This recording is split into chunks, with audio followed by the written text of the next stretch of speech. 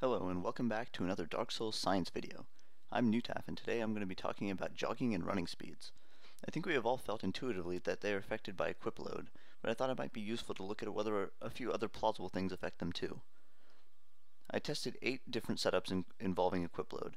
0%, 25%, 25% with dark wood grain ring equipped, 25% using armor instead of weapons, 25% plus 0.1, 50%, 50% using armor instead of weapons again, and 100%. The 0 compared to 25% tells us whether jog and run speeds are affected by any of the fast roll equip load breakpoints, like roll recovery times are. 25% plus 0.1 compared to 50% gives us a similar comparison but for mid-roll breakpoints. You'll see from the video proof that the jog and run speeds are only affected by equip load at 25%, 50%, and 100%. I threw in a comparison with dark wood grain ring just to show whether it affects anything. It made no difference at all in any of the tests. In 2 tests, I achieved exactly 25% and 50% equip burden using only armor pieces rather than weapons, and I kind of tried to show those using heavier armor pieces. We've seen from ENB's videos that heavy armor affects stamina regeneration speed, so I wanted to see if it also affected jog and run speeds. As it turns out, it does not. At the end of the video, I also included an appendix showing how I set up the experiment to eliminate variability, if you're into that sort of thing.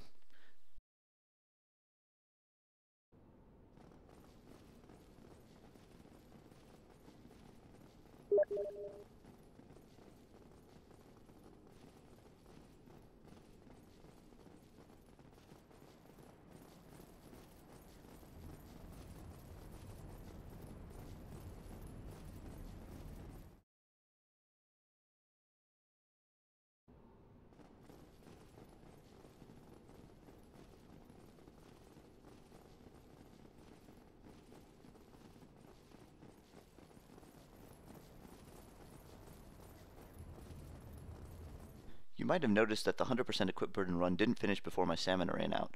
My bad, I should have put the finish line closer. But if you look here at the rate of stamina drain, it's practically the same across the board. Maybe faster for 25% by a couple of frames. However, since I'm going slower, the stamina consumption per unit distance is much higher for 100%, so I run out before the finish line.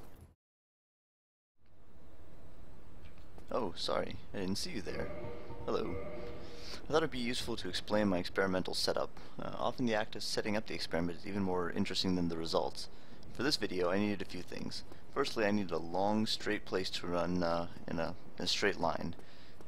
I had 2 candidates. One was the bridge in Undeadburg where the Hellkite Drake shows up, and the other one was here in sunny Anne Orlando. I ended up ruling out the Hellkite Drake bridge because it's actually a cleverly disguised loading screen. As you run from one end to the other, you can encounter a loading stutter, and I didn't want that to interfere with my timing. There's no such problem here in Anne Orlando. Moreover, as we'll see later, or as you saw earlier, we have this nice grid pattern on the ground, and that's good for making sure that you're running in a straight line. Secondly, I needed a way to make my character run in a straight line for all of the different tests. I started out trying to do this video on the 360, but I'm just not a good enough gamer to push my 360 controller in an exactly straight line. I always get a bit of drift, so that's no good. So I ended up going to PC instead, and I ended up also devising a method to line myself up perfectly. So what I do is I walk up to this wall where I'm going to be starting, and I'll kind of try and line myself up with this line on the bottom, basically up against the wall. Now, that was with my controller. Now I'm going to switch to using my keyboard. I'm going to use WASD to push against the wall. As you notice, it kind of evened itself out. Actually, I'll show you this again. Even if I get this angle a bit wrong, see, Dark Souls will even it out. After several seconds, I'm running straight into the wall, and there's no problem. So you can, from this angle, you can see eventually things will stop moving. It's a little bit subtle and hard to tell, but if you wait long enough, it works. Now, when I actually want to do the run, I'll just walk in the opposite direction using WASD again. And since it's using keyboard and it's got the cardinal directions there, I'm assured that I'm walking in a straight line. And just in case you need to check, there you can look at my character's feet lined up with that grid we talked about before and see that that's working.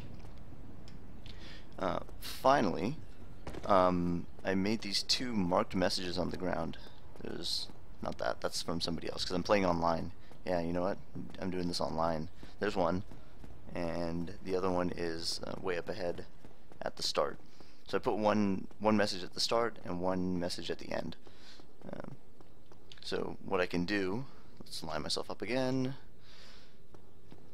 When I start my run, as I walk away, I can look later in the video editing and see the exact frame where that check your message pop-up disappeared. And when I get to the end, I can also check the exact frame where that check your message prompt shows up. And with that, I can do the exact synchronization between the different runs that I need to get the kind of frame-by-frame precise comparisons. So I hope this was useful. I think it's fun to devise these experiments. Maybe you enjoy the insight into it too. Thanks for watching.